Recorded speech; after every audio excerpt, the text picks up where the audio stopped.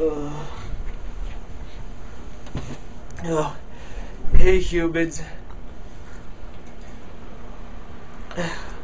Are you all dead yet? No? Too bad.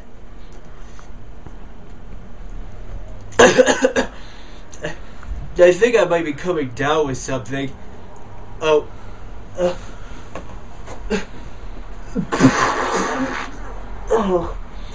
Oh, that's better. So, it's day 2 and you're ready to defend your humanity against the growing zombie population. Huh. Defend. What an interesting choice of words I just made completely by coincidence and not at all in a way that may foreshadow what I'm about to tell you. Well, your mission for today is to defend multiple bases that will be divided between the 2 quads. At each base, there will be one of these. What is this?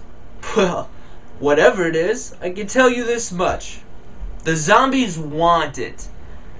If the zombies manage to collect 6 of these orbs at the zombie respawn point in front of Burnett, they will earn an additional spawn point that will be active for every mission for the remainder of the week.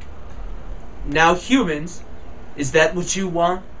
For the zombies to have more options of where to spawn? Bear in mind that today's mission will already have 2 active zombie spawn points. The main spawn by Burnett, and another spawn at the steps of the administration building that face Dolan Science Center. However, I do have good news for you humans as well. You will have 3 safe zones.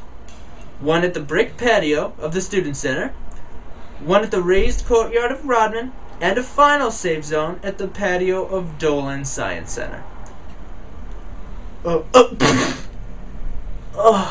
Ew!